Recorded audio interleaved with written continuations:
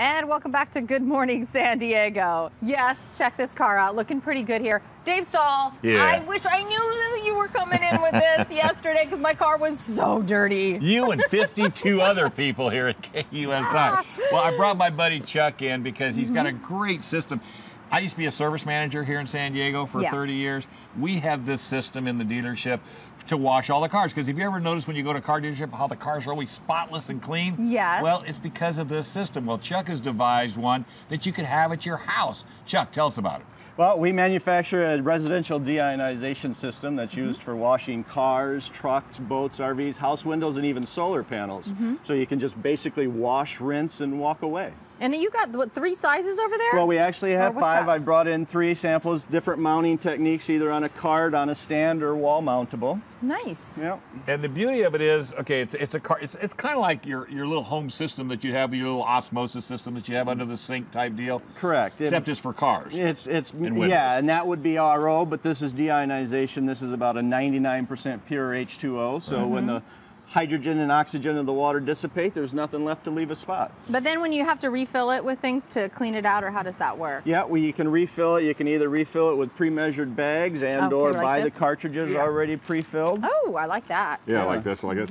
Okay. Now, how many car? Now, well, first off, with normal water, I mean, just using your hose, how much water do you normally have to use to wash a car? About 6 to 8 gallons. How much with this system? About 6 to 8 gallons, but it's you don't have to dry it. That's the whole thing. It's not water conserving. Do we it's get to just see? Do we Do you get to get see? to Are you see? spraying the car Well, already? I can spray the car, sure. Okay, yeah, let's see how it works. See, and it's Okay.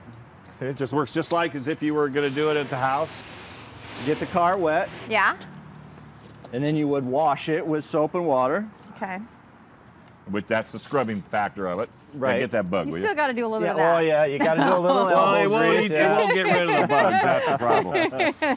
But the thing of it is, with hard water, if you just wash your car and then leave it, I mean, everybody should know if you've had it on your windows, you got those big spots, and then you rinse it off, and then that's all you got to do. Yeah. So So, this is- basically, you yeah. just wash, rinse, and then walk away. Go sit Wow. down, read a book, sit out in the garage. No Yep, drying. No drying whatsoever. It takes And that's the hardest part with all the sun in San Diego. It dries before you can Exactly. get to it, so it's got Exactly. that weird little look on it. Well- And again, windows and everything, Yeah, talk right? about windows. I think that's really, because how many people have really washed the outside of their windows? The real ones way up there. Exactly, exactly. Well, with this, it makes it so much easier. You can just simply wash it with a brush and water, rinse it with a DI, and go on to the Wow. next. Don't have to squeegee, don't have to do And anything. solar panels are really coming Solar on. panels are great too. Wow. Yep, absolutely. This is cool. So where do we get more information?